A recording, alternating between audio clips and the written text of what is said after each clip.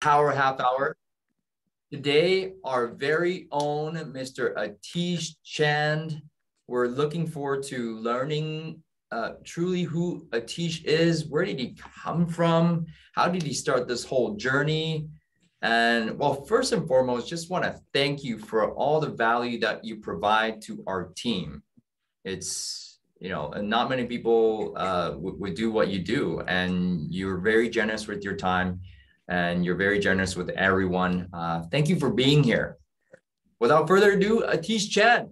Hey guys, thanks, John. I mean, you know what? It's, we talked about the thing that we're looking for in life, right? And when I started in real estate, I was looking for community. I really was. I was looking for a place to call home. And even in my bio, I got a chance to rewrite that. So I want to thank your EAs for putting, just pushing me to kind of rewrite that. And I wrote that and I went, you know what, EXP is home, right? It's a place where it makes sense for me. So yeah, let's start up. What do you want to know? I want to know everything. I want to know, what did you do before real estate? Yes. So I come from a corporate sales background. I worked for the likes of Rogers, TELUS, Apple. I actually started here in Burnaby as my first job. I used to do retail sales as well. So I was actually in the cell phone business for the longest time. And what you see today, it's really funny. One of my stories is what you see today, which is Moneris payment systems, the wireless. Yes. Interact and all of this stuff. I built the first version of that at a retail store way back when. Wow. We used to do it off of analog phones way back when. So it was kind of, I'm a bit of a tech head and I enjoy it. Yeah. I was even talking to somebody the other day and I was like, I totally remember programming in DOS. And they're like, Ateesh, don't tell people you programmed in DOS. Like that really old, right? And I was like, no, man, most of this stuff, it all comes from there. Right? It all comes from the basics. So anyway, I've always been a tech head. So I started out working in a call center, which really helped me to tune my speaking skills, right? My ability to just hear people. That was a really big moment for me. I spent probably about 2 years on the phones. Then they moved me into the hiring manager role. So I took a call center that was about 120, 130 people to like almost 500 people over the course of a couple of years. So that really helped me with my recruiting side of things. And it really helped me to make sure I understood what was the right skill set to make that particular job work. And then I applied for a job to be a sales rep, and the director of sales and I just hit it off. We spent like an hour together strategizing around what he needs to do with the region. And all of a sudden I got the job as a sales manager and I was running British Columbia for the small business team at TELUS. Right. And then all of that stuff has happened. And I ended up moving to Toronto for 5 years. So I lived there for a bit. Oh, yeah. And that gave me an adventure in working for Apple. So I worked for them for about a year. And then I transitioned back for the most important reason, which was family and specifically my mom's health. And, the story about me getting into real estate is really funny because on the day, so it was my 1 year anniversary. I worked for Pure Later for about a year and I was at my 1 year anniversary, right? So I'm about to like, yay, 1 year, congratulations, right? So I'm like, cool. And then so right before that 1 year anniversary, I got my license, right? So sent out, how you send out the big notice, hey, everybody, I got my real estate license, right? So anyway, that all happened on the 1 year anniversary of my job there. I got laid off with 2,500 other people. Whoa. Yeah. So it was like a massive layoff, went across the country, right? And I was like, okay, this sucks. Like, this really sucks, right? But best thing ever that happened to me was that evening I had a listing appointment, right? So close that bad boy. It was, because burn the bridges, right? There was no turning back, right? There was no more safety net because my plan was to do real estate part-time while Yeah. I worked with Curator, right? So I was making okay money. So I was like, I'll do this thing and I'll make really good money, Yeah. right? Sure. The universe had a totally different plan for me. And it was like, nope, you're done. Get over to this real estate thing. The universe made it easy for you because a lot of people, they are reluctant to burn the bridges and finally they burn it themselves. Hey, you know what? The universe just burned it for you. So you're like, okay, good. Yeah, I'm in. Like, what do you want me to do now, right? So how long ago was this, Ateesh? So this was, I started real estate 2016. It was, my first listing was November of 2016. It was actually a good friend of mine that used to work with me when I was at TELUS.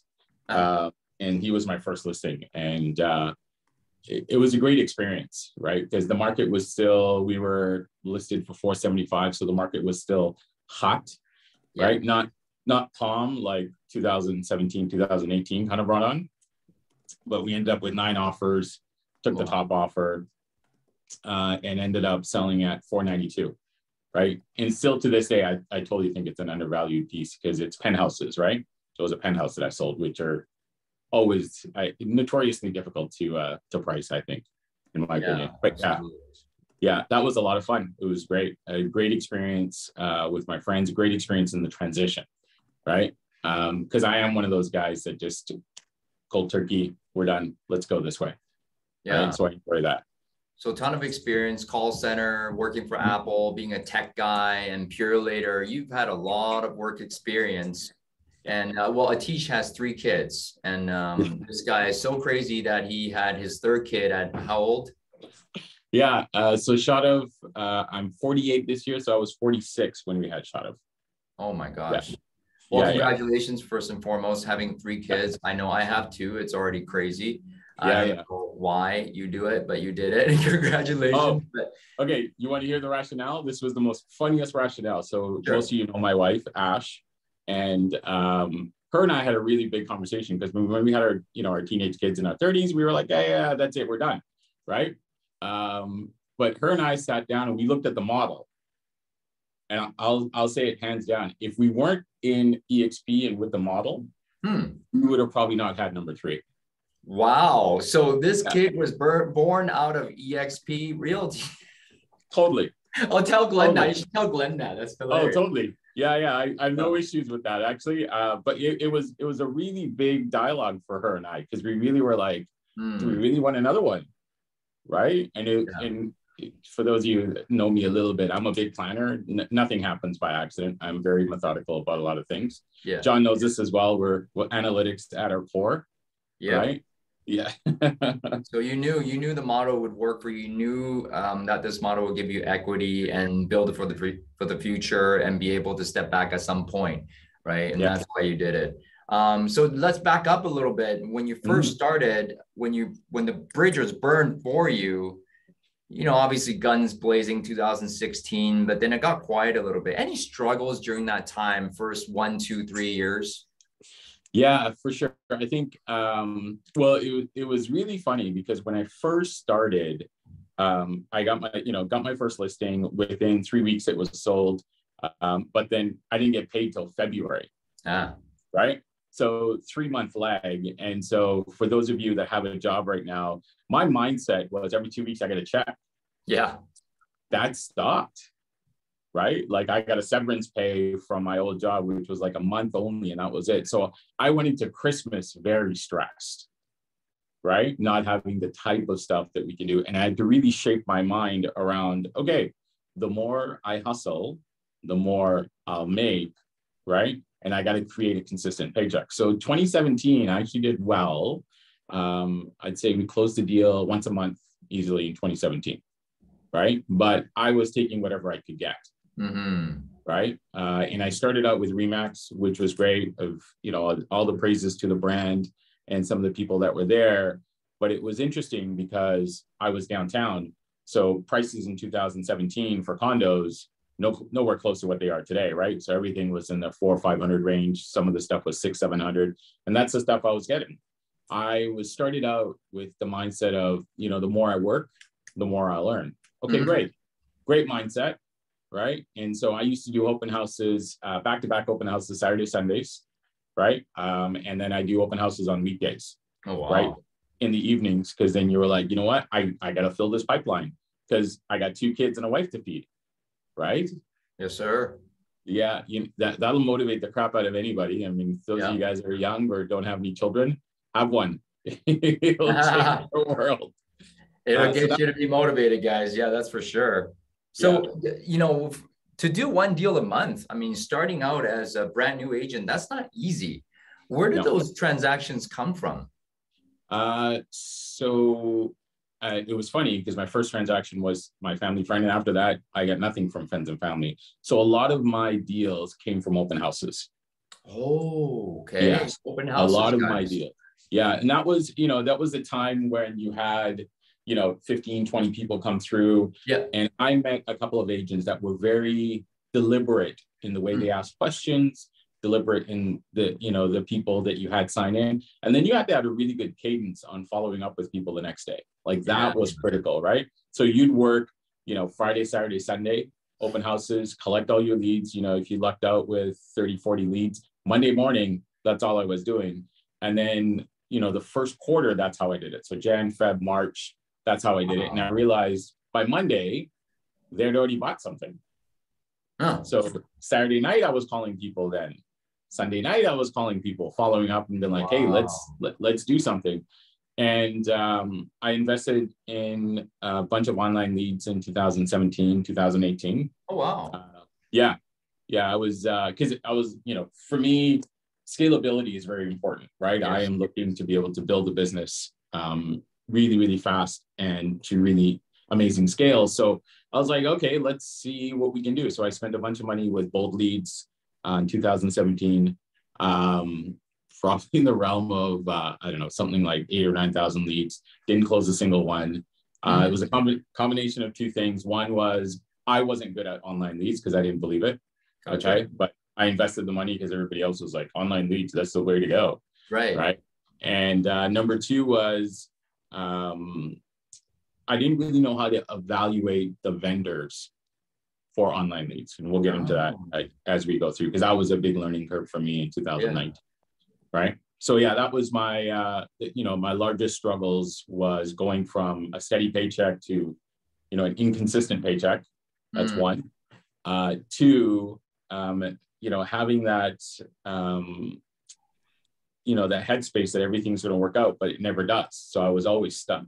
And, you know, doing 12 deals in my first year was fun, but it wasn't like, it was barely making what I used to make. Let's put it that way. Oh, okay. Just catching up to what you used to make. Got it. Yeah. So you know, I mean, for everybody on the call, I was making at least 100 grand a year as a sales manager and as a sales rep. Easy.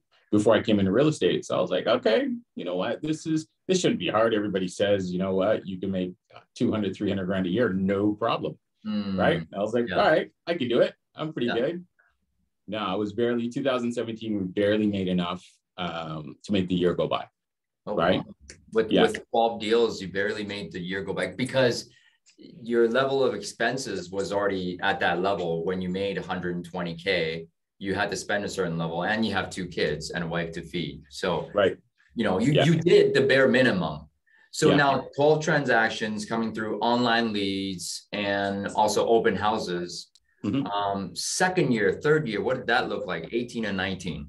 Yeah, 18 was actually still another solid year. We did about 15 transactions. Where I fell off the map was at the end of the year. The last quarter, I think I did 1 deal. And that was because my mom passed away at the end of 2018. So my world just, it froze. She was my last parent on my side. And so it was difficult.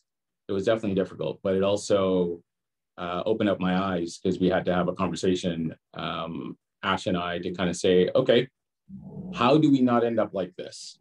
How do we not end up living our entire lives? My mom, you know, when we first moved to Canada, we were in Fiji originally, and she was making $1 a day washing other people's clothes and washing other people's dishes. That was the life, right? And so when she came here, she was a seamstress making $3 an hour. Wow. Right? $4 an hour. So it was difficult because, as you guys probably read in my bio, I'm one of 8 kids. Yeah. Right? So to raise that many kids on her and my dad was impressive. Let's put it that way. Absolutely. Very impressive, right? And so, you know, when my mom passed away, we were going through her home and cleaning up all the stuff, and we realized she just left clothes behind. There was no massive amounts of money that was left over. There wasn't homes, there wasn't cars, none of that stuff. So it was a real big conversation. So, you know, the thought process for me was, okay, what do I do? Right? It's one thing for me to sit here and lull, but another thing to kind of figure out what to do. So we made a decision. I actually applied for my broker's license. Okay. So I ordered my books and everything else in December of 2018. Right. And then this random girl text messages me in January of 2019 by the name of Sarah Kwan, right? Totally random, right? And I'm like, okay. And so I just finished in January, I just finished interviewing Remax, Century 21, and McDonald Realty. Okay. Okay. Interviewed them for franchise opportunities, right? And so I was very much in the headspace because I was already with Remax. I was like, I think we're going to end up at Remax. I said, Ash, let's say what? Yeah. It's just a branding thing, right? It'll be Ateesh Chand, whatever that looks like. We'll do that and we'll stay with Remax. Everything will be fine. It was the most expensive out of the bunch. Yep. Right? You and I both know this story. And then, of course, then Sarah reached out through text message on, I think it was Messenger, Facebook Messenger, she reached out on. And March 1, I was here. Done. Wow. Yeah. Quick decision. Because guys, Ateesh reads numbers because he's analytical and he's very smart. Did all his research and quickly made the decision because it was the best financial decision he's ever going to make. And to this day, I think he still sticks with that decision.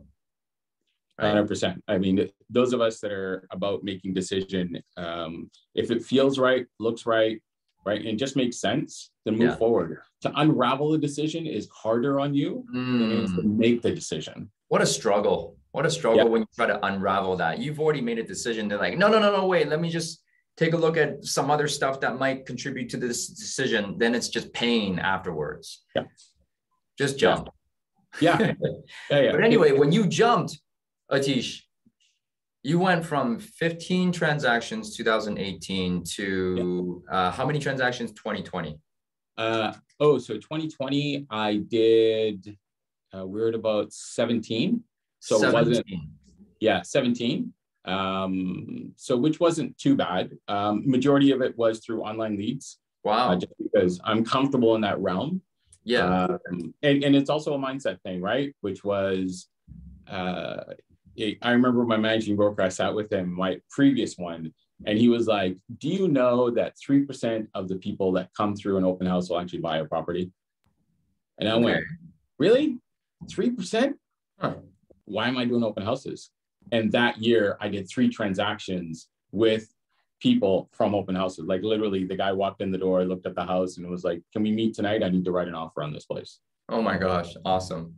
Right. And then, so for me, it was, I hear those things and it never sank with me. Like it never came in and I went, oh yeah, I accept that. Right. But to a certain level, what I accepted right out of the gate, which was really interesting, was it's hard to get friends and family to do deals with you. Right. Referrals from friends and family are difficult. Some of you probably struggle with that now. But I really think through my story and I say, you know what, first transaction was a friend of mine. Yeah. Right. So it's, again, I had to unravel that paradigm more than anything else. Absolutely. Right? Yeah. But 2020, we did 18 transactions. So 18. Which was, and then, this past year you hit icon. Yeah. So congratulations. And so how many transactions what was that for you to hit icon? 2021, we did 30. 30. Yeah. That's a big jump. It is. So was it an accumulation effect? You go, okay, so like first year, 12, 17, 18, and then 30. 30. Yeah. So what was the difference? Besides the market, of course, because the market was good also in 2020. Yeah. So it was a combination of a few things. One was I got better with online leads. So I got very comfortable with the scripts. I got better with the follow-up. I got better with the cadence of engagement with those people. Okay, that was very important. So it wasn't so much the, hey, so I think you're kind of looking at homes, you know, what are you looking for, right? I use KV Core, since KV Core was before I learned about us and what we do as a community. KV Core was a big factor for me to move to EXP. Really? Yeah, it was heavy. Like I'd say probably 60% of my decision was on the tech. Okay. And that's because I'm a tech guy. Yeah. Right. That just makes sense to me. So anyway, I did that. And what I'd learned was I really started using KV Core more. So my online leads, my conversations are very direct. If you sit in on my room, right, you'll hear, it would be like, hey, John, it's Ateesh calling from Exp Realty. I noticed you're looking for 3 bedrooms, 2 bathrooms in Vancouver East Side in Renfrew. You know, are you pre-approved for 1.3 million? Like, we don't waste right time. It. Right? Like, let's not get too fussed into that stuff, right? Because there is intent from their end. Why would you not capitalize on that from your end? Wow. So don't beat around the bush, right? Get right to it. Amazing. Yeah. Well, you're catching them, you know, whether it's an awkward or unawkward time, it doesn't really matter. You're catching them. So capitalize on your opportunity. 4 minutes of time you got with them, 5 minutes of time with them, because if you can catch them in the first 30 seconds, they'll stay on the phone with you for 30 minutes, right? But if you're calling to say, hey, it's Ateesh calling from Exp Realty. So I noticed you're looking at some homes, you know, what are you thinking? What's your motivation? No, let's just get to it. And they'll turn around and go, no, I'm not pre-approved for that. Oh, then you start the dialogue. Then you follow the scripts. Wow. Right? Interesting. Yeah. And you just get to it. So that was a big shift for me. So that was one. I got really comfortable with online leads. What's the average turnaround for you for online leads? Are you talking about lead coming into conversion to a transaction? Would you say for you when they do convert? I'd probably say within 60 days, we are closed on an online lead. 60 days, guys. What I hear from industry is 6 to 9 months. You see, there's a difference because Ateesh gets right to the point. And how fast do you call the lead when it comes in? So in the beginning, I used to call every single day, like within 5 minutes, right? What I found in 2020 and 2021, I put in better campaigns. So their engagement with the customer was more through text and email than it was through a phone call from Ateesh. Okay. But the interesting, there was a couple that I watched that were in Missouri. There was a bunch of YouTube videos that they put together. They're Rockstar EXP agents. Like if you think about the Ozarks, right, which is in Missouri, these guys are doing like 140 homes a year as a couple. Wow. Right. If you look at the market, it's like selling 140 homes in New Westminster. That's what it looks like. It's a very small market, but they dominated the market. And they dominated based on a couple of different strategies, but one of them was really pointed text messages. So I borrowed a couple of those text messages. Wow. Okay. Added them to my campaign. And, one of the questions that I put into my campaign is, you know what, 49% of homeowners need to sell before they buy, right? We only help with the right information that you have. Do you need to sell before you buy? Let's just get to it, right? Wow. And if they say yes, what do you think the next course of action is? It's Ateesh. You're calling them. I understand you need to sell your home before you need to buy. Let's get an evaluation done. Right. That's like my trigger point. That's where people move up the chain into my dialogue, because that's a serious indication that something needs to occur here, and they're motivated. That's my opinion. That's amazing. Okay, so text messages first, because not a lot of people pick up the phone anymore. Communicate by text message. When they respond, then you have an opportunity to call, to follow up with a call, not to do the first call, because a lot of times people don't pick up. I don't pick up a lot of times because I know it's a telemarketer. Right. But when you send a text, that's a real question. Then and when they respond, then call. I think that's the best practice. Wow. So Ateesh, I mean, you're obviously a wizard, and we'll give the crowd the information to contact you if they want to learn more about online leads or KV Core. Sure. Man, you're just a master. But I do want to cover a couple more things here. The market changing, or the market has changed, and today 50 basis points. Yeah. What are your thoughts going forward? And what's your best advice for an agent that's looking to make it in this market and thrive? Right. So shifts that we did February, because we saw what was about to come in the market, right? We saw March, April kind of come in, and we kind of understand what it's going to look like over the next couple of months. Yeah. So I picked up 2 new lead gen companies at that particular time. You're doubling down. He's doubling down, guys. Yeah. So I added a total of 1, 2, 3. So we're at 3 lead gen companies currently. Whoa. Okay. It's a couple of thousand a month that we put into it. But we know, because, so here's the logic, guys, just so if everybody understands this, and this is the one piece I learned in 2018 and 2019 around lead gen companies, which was when there's a lot of people, when the market's good, everybody spends money on online leads. So guess what happens? The cost of acquisition for an online lead goes up, right? Because there's more of you guys competing with each other. Right. That's just what it is. Yeah. But when the market slows down, guess what happens? They get out. Saves money. Cost of acquisition comes down dramatically.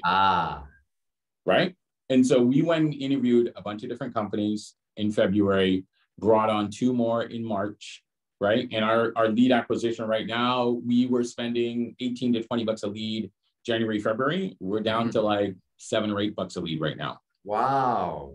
Right? So it makes the world of a difference. You just got to understand how the business works, right? And I mean, if you really understand your business, your numbers, it makes your decision a heck of a lot easier. So I knew you were going to ask me what's the one piece of advice that I would give somebody. And, you know, I think the thing that I would say to anybody that's, you know, whether you're in real estate for 6 months, whether you're in real estate for 10 years, get clear on who you are. Understand who you are. So are you just an amazing realtor? Be that person, 110%. But if you're a phenomenal business person, be that person, right? For me this year, and even last year, most of last year, it was important for me to sit down and figure out, what does a really big business look like? So real estate now for me is definitely one of my income streams. Okay, but we're striving to be able to build about 8 more this year to be engaged in 8 that make money, right? So that's, you know, something that I would just give anybody. Really get clear on who you are, right? If you're a realtor for the rest of your life, do it, man. Just 110% push, right? Because what happens when that occurs is all the noise fades, right? And when the noise fades, you actually don't have any holdbacks, any excuses for not being successful. Is that clear?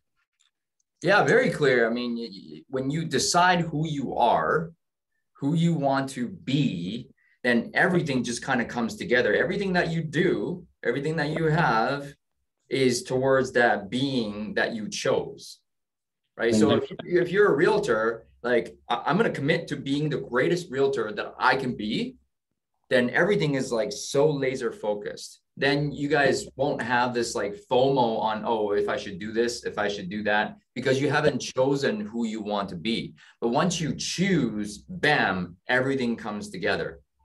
Yep. So who do you choose to be as the market changes? The clearer you can get on that vision of who you want to be, the better it is for your business. That's what I'm getting. Yeah, 100%. And you know what? It gives you the one thing that you're looking for, right? You're looking for as much calmness as possible in here. Right? So once you make that decision, just go. Just go. Just go. Yeah, just don't waste your time on anything else, right? And understand that you'll probably eventually change. But you might not change for a few years, you might not change for 10 years. That's okay. But get your head clear. Right? There's a lot of people I meet because we're starting to interview a lot of agents for attraction now. And people are kind of, yeah, I'm thinking about doing real estate, you know, and I could see the head bob as they're doing it on the phone call. Yeah. Right. And I'm going, you're not really in it. You're not in it. Get in. Get right? in or get out. Yeah. You know, what I learned during the pandemic, if things are like, if it's not a hell yes, it's a hell no. Correct. So make a decision real clear who you want to be, then everything would just come together nicely. Yeah.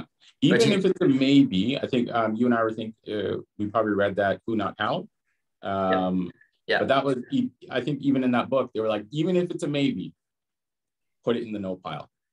Put it in the no pile. You got to get real clear. Clean your head up, guys. Yeah. Ateesh, how do we reach you? How do we send you referrals? So you know what? Any EXP email. So my email is ateesh@westcoasthouses.ca. You're welcome to reach me on my cell phone. That's usually the best, or text message. You know, I'm not great on social media. I will admit that it's definitely something I want to strive towards, and that's why we have VAs for that type of stuff. I'm really striving on getting that cleaned up. But call or text or just drop me an email. I'm here to help. Again, Ateesh, congratulations on all the success. And again, thank you for all that you do for us. We got a lot of value from you today, man. Thank you for being here. Make it a great day, everyone. All the best. Thank you, Ateesh. Bye, guys.